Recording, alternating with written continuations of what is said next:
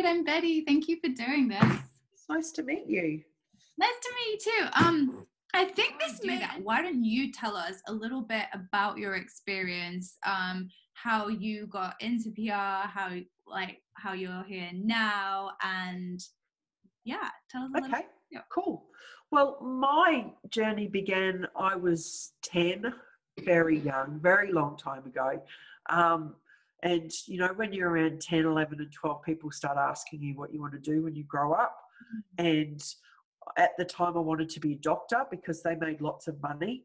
And then I realised I hated the sight of blood, so that wasn't going to work for me. But I spent a lot of time in the library. I love reading, I love researching, I love finding out information, I love asking questions. And I looked up the type of careers that you could have with those skills, and journalism popped up. And I went, you know what, that sounds pretty good in my 10-year-old head. So I started working as a journalist around when I was 15, and did that for many, many years, writing articles on, you name it, all types of topics, from forklifts to sport to new technologies to general news to politics. Pardon me. Politics. And then when I went, I don't know whether I like the media industry very much. I moved into corporate communications, so I went on the other side of the fence, and I worked with a number of large not-for-profit organisations doing their internal and external media. So internal was things like annual reports, magazines, speeches, things like that. External was media relations, you know, connecting the organisations with their key messages to the media so that we got some great PR. And then, like a lot of people, one day they tapped me on the shoulder and said, we don't need you anymore. And I started my business, it was about 8-9 years ago. It was called Publicity Genie. And I set out to teach people how to do their own PR because I thought, you know, 20 plus years as a journalist, you know, 10 plus years in corporate comms, I think I know a little bit about this stuff. And then eventually just transitioned into doing it for people because it was far less painful for me just to go, listen, I'll just take care of this for you. So I've been doing that ever since. And this year I started a new agency with my friend, Lauren Clement, the Audacious Agency. And we do a bit of a hybrid between brand building and public relations, mixed in with books and awards and, you know, creating great content. Nice. All right, I have a few questions just based. That was a great intro. Thank you very much. I have a few questions. Number one, why did you get sick of the media industry? Why did you, not to get sick of it, but why did you decide that you didn't like it? I love the writing and I love the reporting and I love that side of it. I love the news, but I didn't necessarily love the people. There are a few things that happened. You know, at the time I was in my mid-20s, very idealistic, very principled, and I saw a few things happen that made me question whether I wanted to have to act in a certain way for either to move up the ranks and to get a story over the line. So I kind of went, oh, I don't really want to do that. I don't want to have to compromise myself. And just, I walked away. You know, it was my dream of, you know, since I was 10, and it was a really difficult one to make. But I think when I look back, it was the right one, because I'm not quite sure maybe I would have liked the person that I would have become if I'd continued down that path. Yeah. Yeah, that's interesting. I also started off in journalism, and the reason I stopped working in it was I was interning at like Sky News, and they were saying, because I really wanted to be like, you know, a hard news reporter, even though that's not my personality at all. And they said, you had to do something called a death knock, you know, like we have to go and like knock on someone's house after someone's died. I was like, oh, hell no, I don't want to do that. And then in my head, that's what it was. And then I did like a beauty magazine for a few years, but it doesn't pay enough either, right? Like, I mean, sorry to all the journos out there, but the other side to me, like PR and comms, has paid loads more. Oh, absolutely. And look, content really has lost its value, particularly over even the last 5 years. I mean, like trying to sell your content to a publication, they're just not going to do it because they can just go and lift content off Twitter or off Instagram or off Facebook and run that as a story. And to me, that's not news. That's lazy journalism. And I know not all journalists are lazy. I'm not saying that, but just the direction that the media is heading, it's not really something that, I wanted to be a part of. And it's far more empowering and inspiring to work with people in business and find lots of other little ways that they can promote and build their brand without having to necessarily be on Sky News or, The Sun or any of those big tabloidy type of newspapers. Interesting. Okay, cool. So you started off helping people to try and, you started off in corporate comms, and then from there you went to try and help like business owners and people get themselves into PR. Is that something that you still do through the Audacious agency? I know you said that it's sometimes a little more painful when you've got to help people do it themselves. We do oh my goodness. Oh no, hay fever. Oh, it's terrible this time of year. There's just all these native trees that are flowering, pew, pew, pew, and they're like pew-pewing all over me. We do a bit of a hybrid PR at the Audacious agency. So we have a really collaborative approach. So we always start with the strategy. So we look, what are the things that you need to do over the next 12 months to go from, who are you to we want you? And that's like, we call it dropping breadcrumbs. How many breadcrumbs can we drop through traditional media, through third tier media, through social media, through speaking, through podcast, all of those many different channels that we have now to be able to reach out and connect people. And if someone, we create this strategy when they say to us, actually, I can do this, this and this, but I need help with this. We'll come up with a package that will be, well, you go off and do this bit. We'll coach you through this part of the process so that they're learning and growing at the same time. So we're not necessarily doing formal PR classes. We bespoke everything that we do because everybody's different.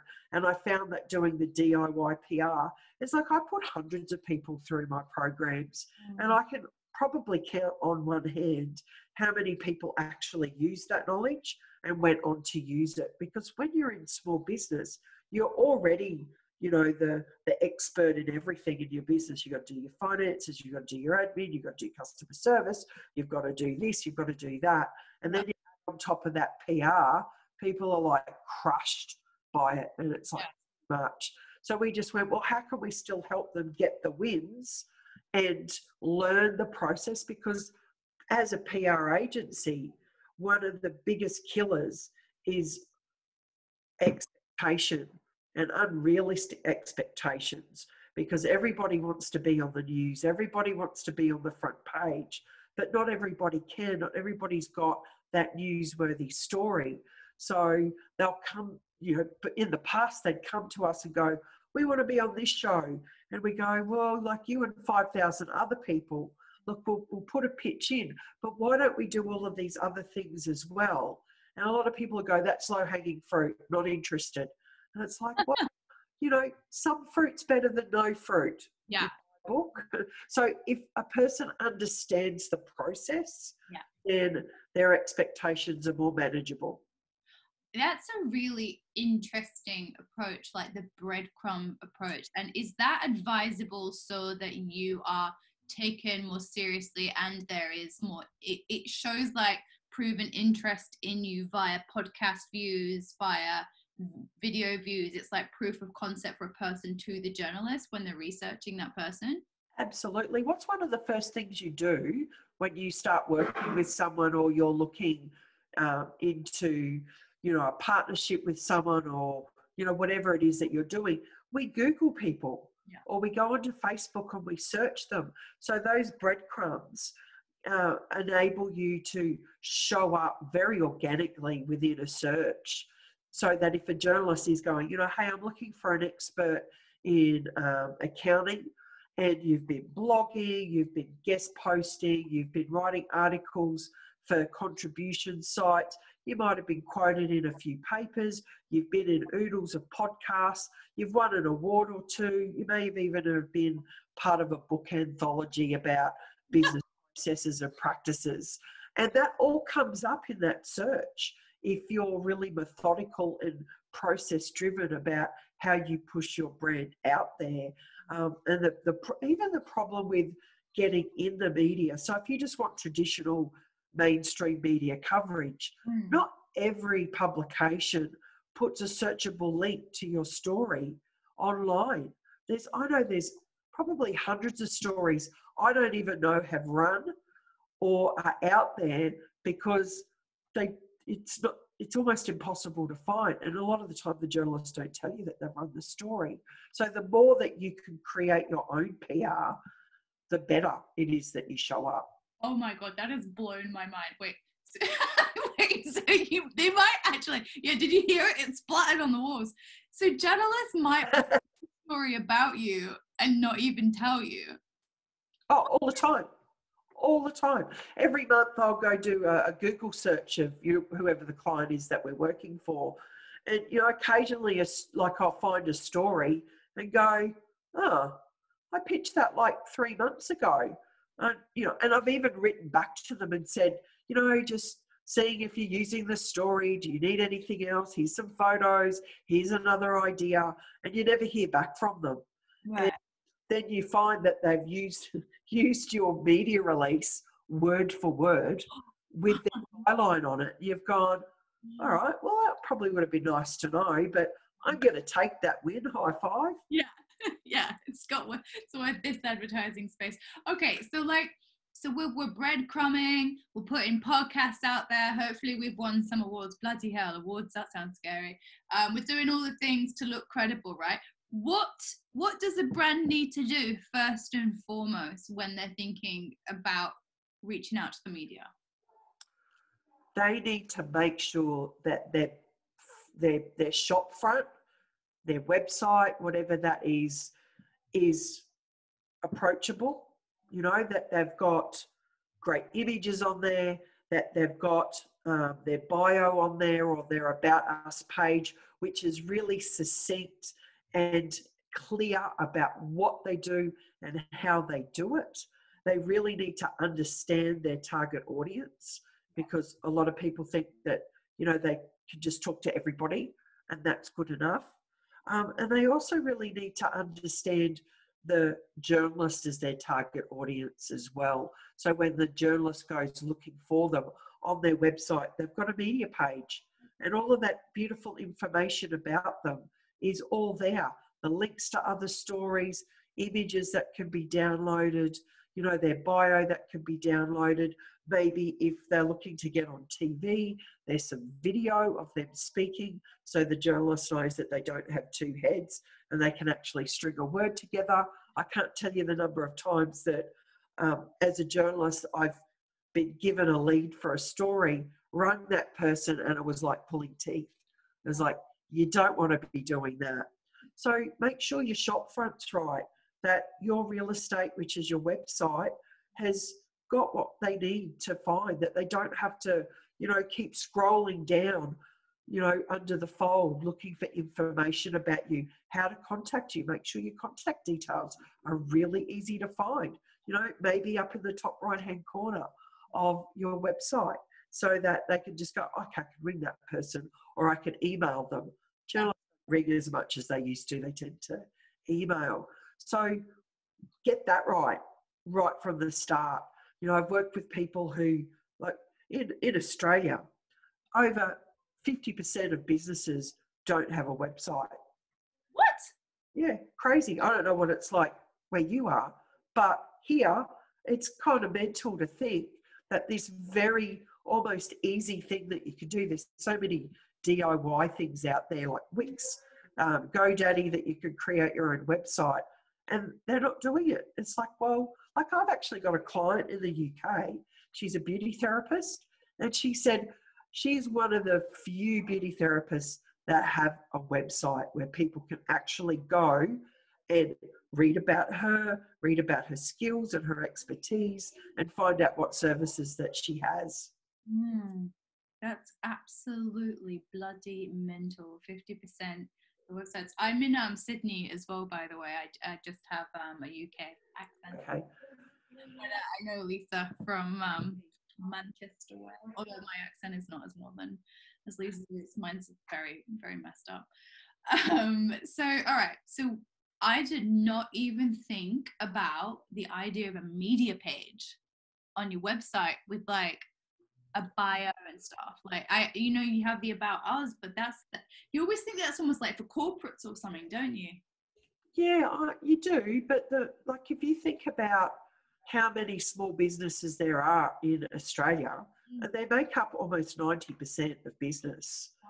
So, when you have organisations like the ABC who are proactively looking for particularly women in business to feature, because women in media are really underrepresented, is that journalists are going out and looking for these people. And if you've got a website that is, you've got that media page, you've got your SEO nailed, so you're easy to find, you understand your keywords, you've got content on there which keeps your website alive and vibrant, then you just make it easy for them. And in this age where media are just being decimated, journalists are having to work harder for less with less resources. If you make it easy for them, they're going to love you. You're going to be great talent, and they're going to lap you up. Yeah, I've heard that, especially in your reference to the media release earlier, and then it's reused with the byline of the journalist, because so many journalists especially have been let go, and then so the ones that remain end up doing 3 jobs. They actually do need help with the writing. So if we are like writing a media release or a press release as it's known in the UK, what sort of things do you need to be put in there? Is it necessary to still have a media or press release? If you'd asked me this maybe 12 months ago, I would have said yes, absolutely. Oh. But I'm now of the opinion that, like, you can come to me and I'll write your media release for $600. Right. You're tapping into the resources of a 30-plus year journalist, writer, PR person. Like, I understand how a media release gets put together. I understand how to get it out there. But most of the time, it doesn't really have the impact that you would think it does. Now, there's a company in Brisbane called Stone & Wood. They're a PR agency, and they've got this new product called Reach Me. I think it's, or Release Me, something like that. I'll find out the right name. They actually do video releases. So if you're looking at getting into TV news, because journalists can't come in most cases to do the filming, you engage them to do your 1 minute to 90 second video release, and you package it because they're journalists, they understand that.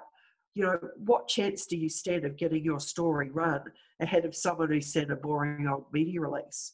Like, you've got a lot better chance. And coming back to where I was heading, is that, a lot of the time, if you pay someone to do it or you labor over it yourself, and I used to teach people how to write media releases, and I stopped because it was like watching people bang their head against a brick wall. It's a skill, knowing how to put that together is an art. It's far easier just to go, so my media release hack is this. Dear journalist, I'm sending you this story because I think it'll be of interest to your audience, and give some indication who their audience is and what they like.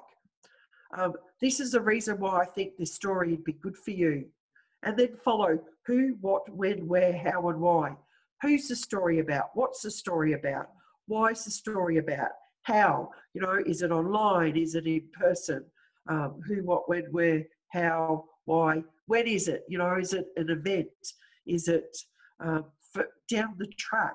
Give them the answers to those questions with some dot points, key points around the story, and say to them, if you're interested in this story, I'm going to give you a call in a couple of days. If you're not, get back to me and tell me you're not. Oh, Wow. Because if you tell them you're going to call them and they're like, oh, this person calling me, they actually respond to you. Wow, that's a really good hack. You know, it's interesting as well. I find in Australia that the journalists are a lot friendlier. When I was in the UK, like, I mean, no offense, but I worked in PR in the UK for a little while, and it was hell, man. But here, like, I send press releases to Vogue thinking that they're never gonna get back to me, and they do every time. And like you know, other massive publications, daily newspapers that are huge, get back to you here, whereas I find in other countries that doesn't always happen. Yeah, I think though that's the kind of that Australianism, is it? You know, she'll be right, mate. You know, no worries. Is that, you know, regardless of how cutthroat the media industry is, that, you know, they're still Aussies. We're still like, you know, oh yeah, okay, we can see that. You know, we'll help you out, or we'll let you know. So yeah, you're right. I've pitched overseas before, and it's like, oh my God, I'm sorry. Did I just step on your grandmother? I didn't mean to, you know. And look, at you appreciate it if a journalist gets back to you and goes, not our cup of tea, mate, or not for us at this time. I think we'll pass. Or the good one is, yeah, we love this. Can we give you a ring? It's like, Yeah, hell yeah, of course you can. that's the goal. And do you think as well, it's like, do you have to have a photo shoot before you send a media release? Like, do you have to have proper professional photos? Look, it depends on what you're pitching. Like, a picture does speak 1,000 words. That's still true. You know, we're still drawn to those images. Definitely have a professional headshot, landscape, sorry, portrait and landscape, because it depends on the media outlet as to what. So if you can offer them both without them having to come back and ask you, that's a tick in your favour. If you've got products that you're pitching to a gift guide or to a fashion magazine, I would definitely have really high quality images so that the journalist doesn't have to organise a photo shoot. And if you're dipping your feet into that water in the product space and you've got a target media contact list, I would even reach out to them beforehand and introduce yourself, create a media kit, go on to Canva. They've got heaps of templates. Put in your bio, a little bit about your business, a little bit about the product that you have, you know, a few images that you can show them what it is, and then ask them what they're looking for. You know, hey, we've got this great product that we've created. You know, we really think that it aligns with your audience. Would you be interested? We can send you some samples. What type of images would you like?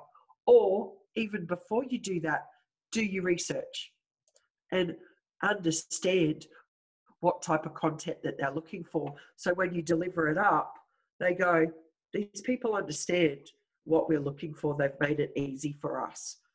Wow. Okay, so a media kit. I when I used to blog, we were told that we needed a media kit, and I never actually created one. So that's when you're saying it's like you've got information about you, what you're selling, photos in there, and that just makes you look more professional. Yeah, you might have won some awards, or, you know, just everything that adds substance to your story and your pitch. And it makes it so they don't have to go looking for that information. Yeah, so you're basically anticipating any questions or things that the journalists might need first, and every time that you do that, you get a tick in their favor, and they're more likely to work with you because you make their life easier. Yeah, absolutely. And look, I mean, you don't want to give them everything, because you want to be able to keep your powder dry enough so that you can go back to them and say, you know, maybe that pitch didn't grab you, but here's a little bit more information. So, you know, like a media release or a pitch is only ever bait, and they may not take that bait. So you may want to keep a few things up your sleeve so that you can go back and maybe entice them from this side or from that side or from that side, because, you know, and look, this is the thing with pitching to the media. Sometimes they don't respond because they don't get it. It's gone to spam. They're away on holidays and they come back to 7 million emails. And I don't know about you, is after 300, I'm just deleting them all and starting again. I don't who messaged me. If it was important, they'll get back to me. Or it may be that they've run the story before. Never be afraid to go back and say, hey, where was my pitch lacking? What was it? And they may go, oh, hey, mate, I didn't actually get it. Can you send it to me again? That's where the phone's handy. A lot of journalists don't like to be rung, but I just say, and this is where your research comes in, if you understand the media outlet you're pitching to, what their deadlines are. So if it's a newspaper, ringing someone at 3:00 in the afternoon when they're heading to that 5:00 deadline, you're going to get your head snapped off. Right. A magazine, like they've got 2-3 month lead times. So research that information so that when you do ring, you're not, getting them at, while they're furiously trying to get something over the line. Same with radio, TV. Like, you don't ring a TV news station at 3:00 in the afternoon. You ring them in the morning when they're just planning and preparing their day, because who knows, they might have a gap in their news, and the person that's just rung up at the right time with that amazing lead, and you're in the news. Right.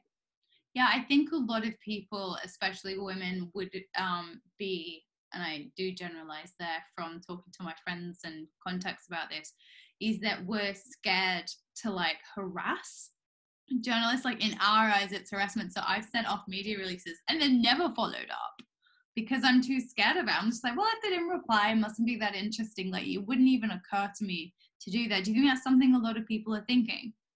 Absolutely. Who wants to be an annoying person? Like, I certainly don't. And this is my living. But the power is in the follow-up. Yeah. Because all of those reasons that I just said, they didn't see it, it went into spam, they've been on holidays, whatever that is that if you don't follow up, you'll never know. And they may have put it in their to-do list to go, need to call that person back. Something else has come up. Sometimes you have to be the squeaky wheel, and those people who are prepared to do that are the ones that you see are in the media all the time because they suck. Like, what's the worst thing a journalist can say to you? Like, bugger off? That's true. Yeah. What's the worst thing? And that's the thing, is that they can only say no or yes. So if you don't follow up, you just never know. Now, I've followed up stories for months. I have been that annoying person. Wow. And I have gotten stories over the line because I've kept following up, and I've just got them at the right time, and they've gone, you know what, we've got spot this month for that story. I'm like, yes, thank you very much. And so like you were saying, like a follow-up email is something like, dear XXX, just wanted to check that you've got this. Is there any more information you needed? Or like, I don't say just checking to see if you got it, because like that is actually one of journalists' main like bitches. Don't ask me if I got the email. I will not do that then. Don't do that. But you could say, dear Annette, I sent you a media release on this date, and it was about this. I just wanted to give you a little bit more information. And here's some more pictures. Oh, okay. So some different. Love to hear back from you. But if you're doing the media hack that I suggested, then they've already emailed you and told you to bugger off. The next thing that you do is you pick up the phone. Hey journalist, it's Annette Densham here. Do you have a minute to talk? Really important. How often do you get people who just go, bleh, and you're like going, oh, I've got to go to the loo, or I'm just lunch, or whatever that is, or on deadline. Yeah, sure, I do. Hey, I sent you a media release on this day. It was about this. And wait a minute. And they'll go, oh, I don't think I received it, mate. Can you send it through again? Oh, yeah, I did get it. We're not interested. Okay, awesome. Thanks very much. Cheers. Bye. Okay. Oh, you didn't? Okay, let me just check your email address. Oh, yeah. It takes you a couple of minutes. And that's like in the game, it's called selling the story in so that you get buy-in. And sometimes they just need that little extra push. Like, oh, okay, yeah, I did see that. I was really busy at the time. Tell me more. Interesting. All right, bloody hell. Bloody hate ringing people. Yeah, me too. It sucks. You hate it as well, and that's part of your job. Oh no. Yeah, I hate it. Hate it. It's annoying. It's like, could you just say yes or no? Like, seriously, how hard is it? But it's a really valuable skill to have. And once you're on the phone, like if you've sent a few out, just, put aside 15 minutes, couple of days later, bang out the calls. Chances are they won't answer the phone anyway. But, if you've got their phone number or their mobile, you can text them. Hey, blah, blah, blah. This is what I did. Get back to me. And if they don't answer the phone, hop on the email and follow them up that way. Someone I know that works in PR as well said, even though it's not that big in Australia, that tweeting people and building the relationships up, not harassing them straight away, but building up media relations through Twitter is pretty good too. Yeah, absolutely. I mean, like you can still do that in Australia. Like if you're watching the news and you're looking at the reporters and they're on their phones, chances are they're tweeting about the story. They're not messaging their husband to say, can you get some bread, darling, on the way home? They're tweeting. So if you do, and that's an important part of PR, and the R in PR is relations. It's about relationships. So the more that you can foster those relationships, whatever means necessary, definitely do it. It's really valuable. And they get to know you, you get to know them, and then you have this great relationship going where you become their go-to person.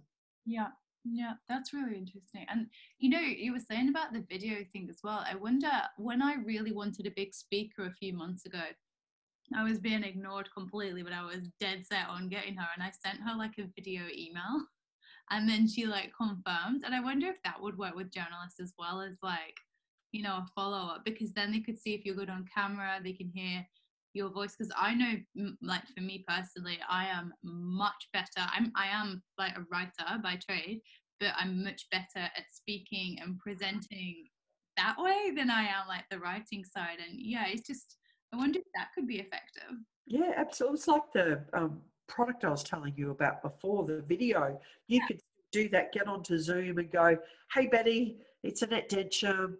I'm from the Audacious Agency and blah, blah, blah. Here's our story.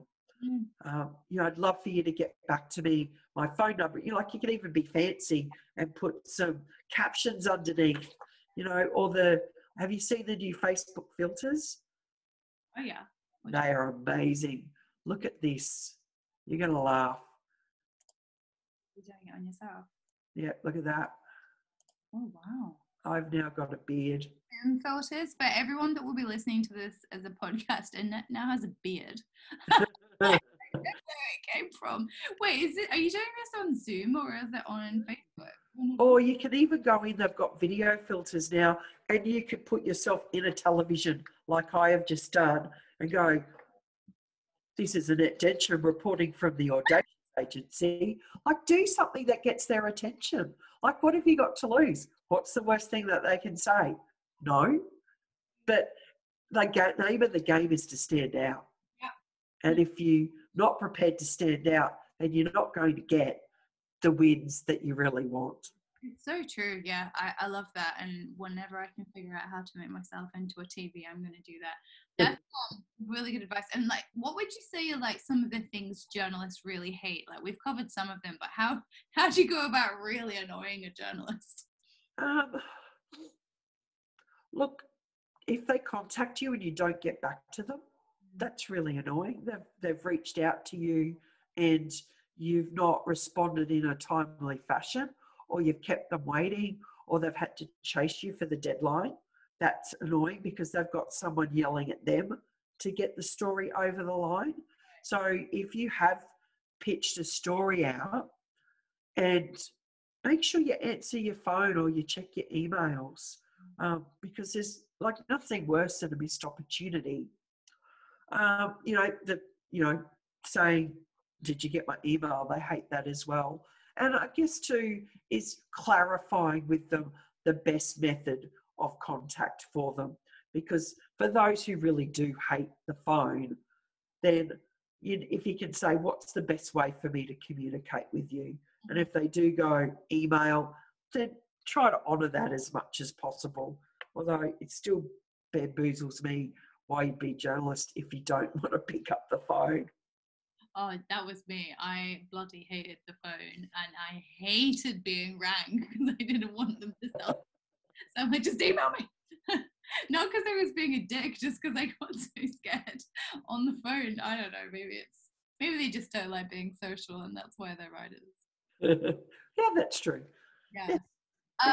And do you think there are, we talked about different lead times. So you've got, different lead times for dailies, obviously, and then your magazines. But with so much going online now, what does it look like when you're pitching to like an online digital editor? Are the rules changing again?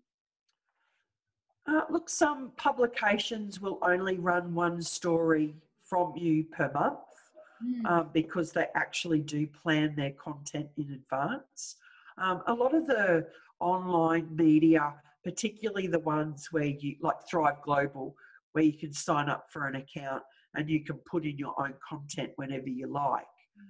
It's always good to read the contribution guidelines, the contributors guidelines, because it'll actually tell you there how often they'll run your story, how many words they want, what format they want it in it, what images that they would like to go with it, whether you can promote, whether they'll give you a backlink, whether they need a bio from you. So that's really handy. Like if you're looking to do something like Thrive Global, which is also great PR, is to just search contribution sites. And there's many of them. There's I can't even think of them off the top of my head, like Breathe Magazine and Tango and Thrive Global and Flying Solo and Business Women Media and Koshi's Business Builders and Inside Small Business. They are always all looking for great content. So it's just a matter of whatever industry you're in, search that, and it might be beauty, contribution sites, beauty magazine submissions. And search that through Google, and they'll come up with a list of, you can just keep clicking for pages of these magazines and build your own media contact list. That's great as well. It helps with the breadcrumbs and also with your SEO, I'm imagining, because I imagine the contribution sites as part of you contributing for free or whatever, you get a backlink. Absolutely. You are writing for Thrive Global, which is Ariana Huffington's online publication. That's got pretty good street cred from a backlink point of view. So when you're looking at those type of sites, you are looking for something with a high domain authority. So something that Google looks at and goes, you know what, they're better than you, and we're going to reward you with those beautiful backlink traffic to you. Things like Fast Company, Inc., Smart Company, Entrepreneur Magazine, there's just so many of them out there that are looking for good content. You have to write that content. They're not going to write it for you. So this is where having that skill in writing is important, or working with a great writer to represent you well. You don't want to send them some dodgy work. No, absolutely not. That would be terrible. That's not good. I actually found out about Thrive Global because one of our coaches writes for them, Jo Gifford, and I was researching her to build her profile on our site, and I was like, what is this? She's writing for Ariana Huffington. And then I saw you can become a contributor like that. It never even occurred to me. Yeah, there are a lot out there. And this is the P and PR, so it's public, but it's also about perception. So PR is a lot about creating that perception that you're everywhere, which is the breadcrumbs. But also it's really easy to get a Thrive Global account. Like you go Google Thrive Global contributor and you just log in and you sign up yourself and away you go. They do have to approve your content, but it's not hard. It's actually really easy to do, because then the perception is, oh my God, you're writing for Ariana Huffington? That's amazing. In the eyes of your prospective client, they're going to go, they're a bit of all right. Yeah, that's really cool. I love that. And is there anything in terms of getting yourself on, I know we've covered a little bit of it, onto, you know, TV and podcasts, is that you should be having more videos up of yourself on things like that, so like YouTube and your website, things like that, more video content? Yeah, absolutely. You know, people like video more and more because we have very short attention spans now. Reading 400 words takes way too long. But because most modern cars are built in with podcast functionality or Bluetooth, there's a lot of people do listen to things while they're driving or while they're working. I mean, like you can't be sitting there writing something and reading something at the same time, but you could be writing something and listening to something. So the more that, and this is what I suggest to people, is take your blogs or your media releases and turn them into video content. Create a YouTube channel, a Vimeo channel, whatever channel. Put the content onto your website because that helps you with your organic growth, and give people an opportunity to see you, because, you know, is it like, if you're a great writer, people will feel something. Yeah. But when you're speaking, when you're looking at a camera, they can see you smile. They can see, you know, the little quirks about you. They can hear the intonations in your voice. They can hear whether you're being sarcastic or whether you're being serious. So video is a really powerful tool, and not enough of us, like I don't even use enough video. It's really powerful because it's just that really quick snapshot of that other human being. And for journalists as well, I love your idea of the email video. It's fantastic. Oh, I've only done it once, but it did work. I don't know if journalists would like it. It certainly worked on my speaker, which is good. And like, so finally, before we, you know, we point everyone to where your very important links, and there's a good course that we need to discuss as well. What are your sort of final tips for people in, you know, getting into the media, or anything that we haven't discussed or that you wish people knew? You know, the most important tip is don't give up. You know, like you can go and learn all the skills. You can pay someone to do it for you. You can have your website spit. You can have your great media kit. You know, you can brain dump all the different type of story angles and ideas that would appeal to your target media. But it's only as good as what goes on between your ears. And that includes that resistance to no, that includes persistence, that willingness to keep pushing forward and keep trying different ways to do things. And it requires consistency. You know, you can't just send one media release out, go, that didn't work, what a stupid thing that was, and then go, well, why doesn't the media ring me? Well, because you didn't do all of those things. And that comes from your head. You know, you have to really work on that, particularly in business, on an ongoing basis to overcome those things. And I guess the other thing is, there's really no room in business for modesty. Like, you cannot be in a small business and use the excuse, and I sound a bit harsh here, just this is my mum voice, as my kids would say, is that if you're shy, if you're an introvert, that's fine. But at some point, if you want to get your business out there, you want people to know who you are, what you do, how you do it, why you do it, the problem, the solution you've got for people's problems. You have to put yourself out there. You have to promote yourself. You have to. You just have to. Otherwise, you will remain the best kept secret, and you'll be frustrated, you'll be annoyed, and you'll quit. Yeah. Now, there's far too many talented people out there for that to happen. So if it is something that you struggle with, get some help. There's heaps of people out there who can guide you, coach you, and mentor you to get over that feeling of uncomfortableness of pitching yourself.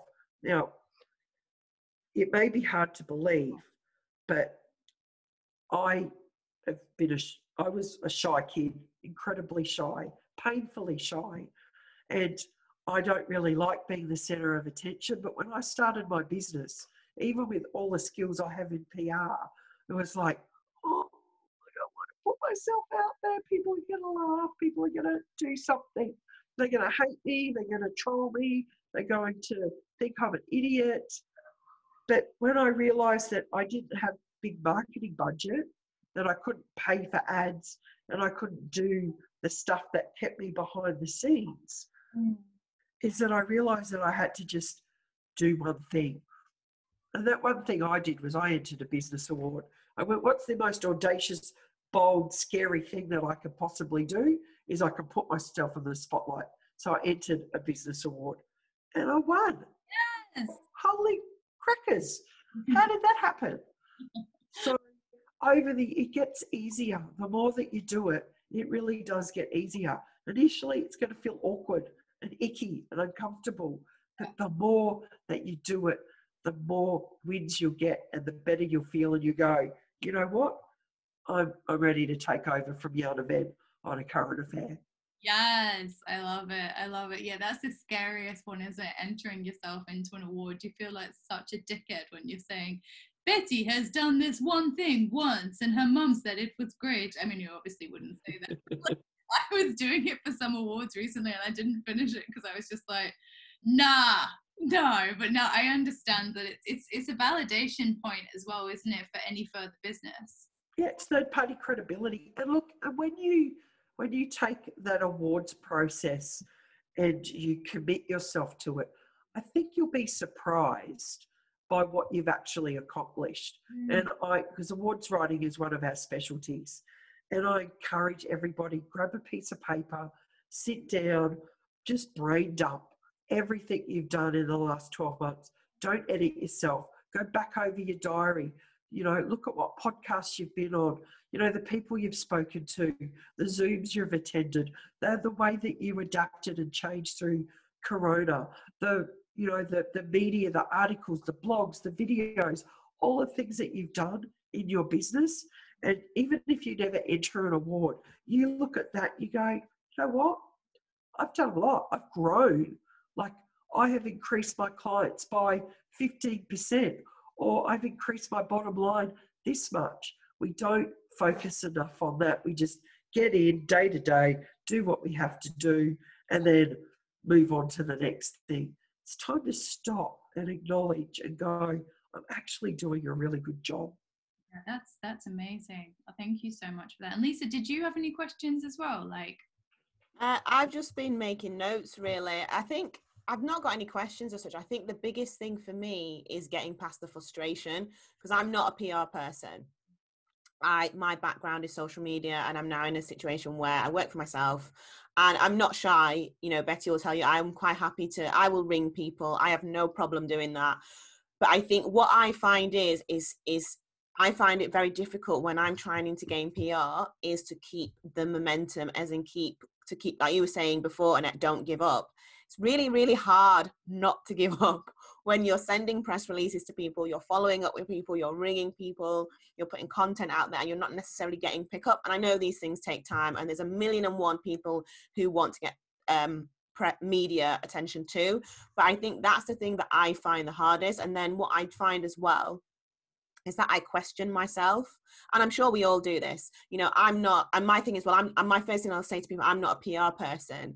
And one of the things I think is, you know, I need to stop saying that. I just need to try. And that's all I do. I'm the sort of person, I will put a press release together. I'll send it out to people and I'll see what happens and I'll follow up. I'm always the sort of person, I'd rather try and fail than fail having not tried. But I do find it quite daunting to do. And also it's just maintaining that kind of spirit and belief of not giving up and keeping going. And I've had some success with it. I've had coverage in Forbes, Glamour magazines. I've been doing quite a few things recently, and I've been trying to secure more TV stuff. But it is really, really hard to not to give up. That's the thing for me, is that I keep going and I keep going and saying, oh God, I've got a really good story. Why won't they just pick it up? That's the thing for me at the moment. It's like I'm not scared of trying. I mean, I am, but I'm not scared to the point where I won't do it. I'll get to a point where I think, you know what, Lisa, I always go back to Nike's tagline is just do it. And I will just pick up a phone. I will send an email. I'll even send a video on Instagram DM. I've no issue doing that. But it's this thing for me, I get really frustrated. And I'm sure everyone else does. It isn't just me. But I it's just this thing of just keeping going. And I'm thinking to myself, was that press release right? Am I being annoying? Am I not getting it right?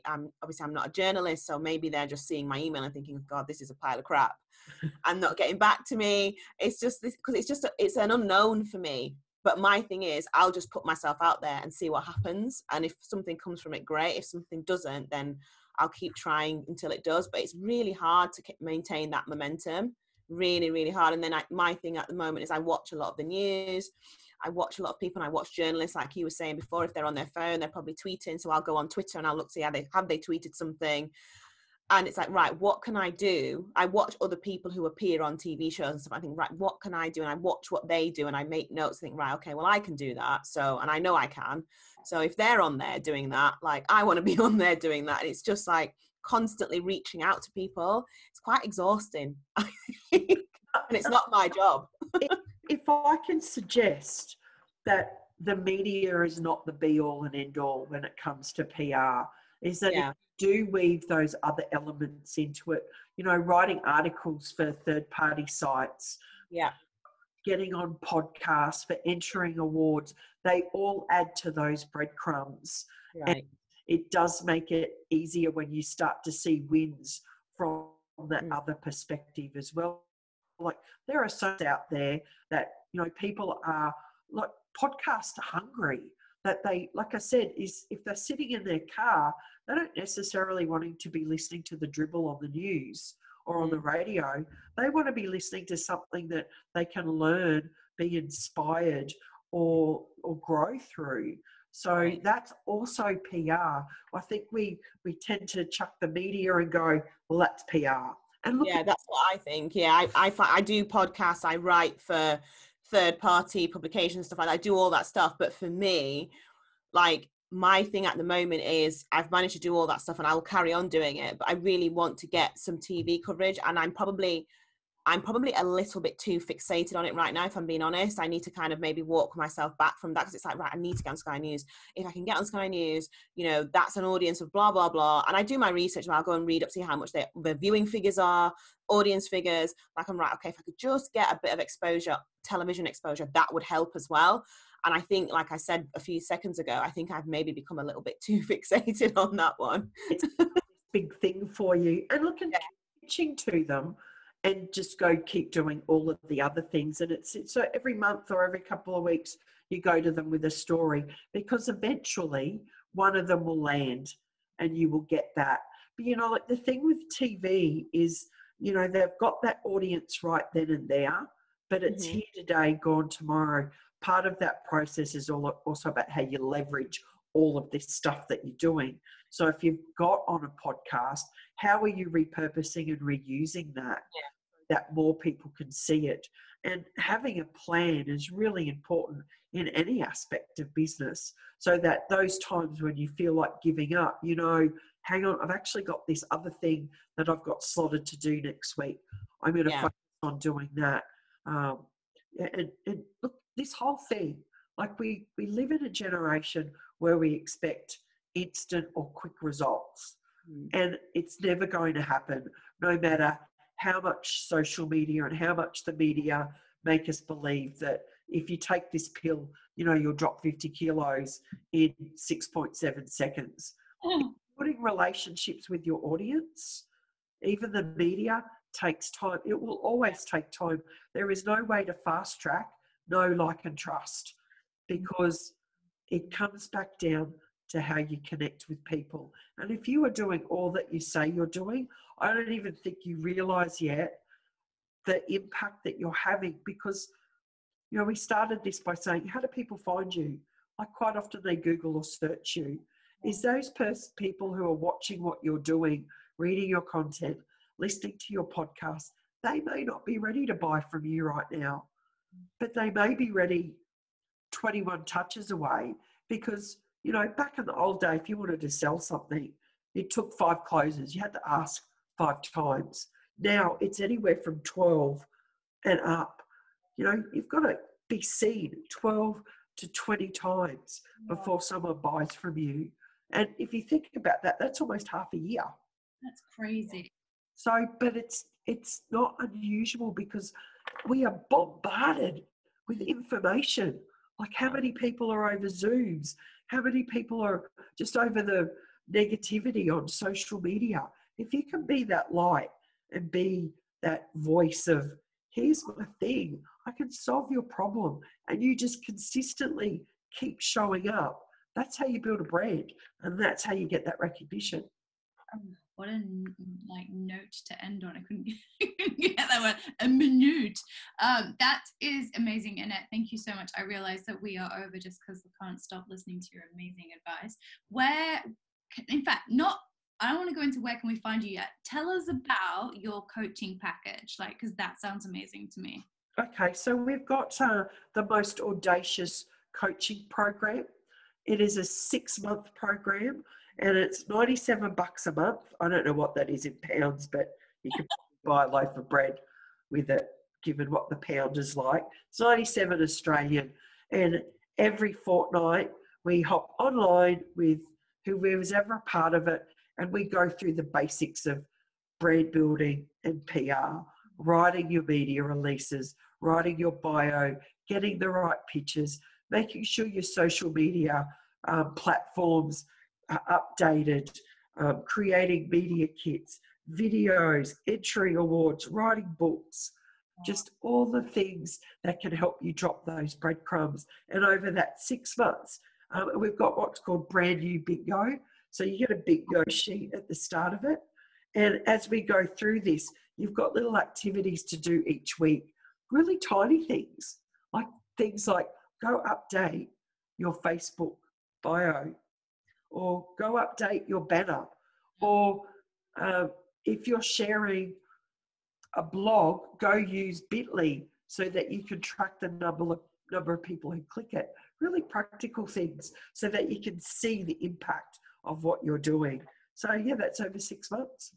That's awesome. That sounds great. And where can people find that and find you online? So if they go to the Audacious Agency, AUDACIOUS, agency.com, and go to services and click on coaching. Everything about the coaching program is there. We're on Facebook, Audacious Agency. I don't think we're on Instagram, or we might be. I always forget about Instagram. Or look up Annette Densham. I'm everywhere. I'm everywhere. You are. When I was Googling you, you really are everywhere. You're practicing what you preach. Absolutely. It's taken me 8 years to have the presence that I think I take up 12 pages on Google. And I own that space. Wow. Yeah, you're like, I am Google. I love it. Google. Cool. We call it, how can we help you be Google-licious? Oh, that's Google-licious. That's a whole other course. Yeah. I love it. Cool. Well, thank you very much for your time. Absolutely loved it. And I'll put in the show notes some of the links to your course and the website. And and we'll put this everywhere as well. So watch this space. Thank you. And thank you, Lisa, for attending, and you're awesome. Cool. Thank you. That was awesome. Thanks. Okay, take care. Bye. Good day. Bye.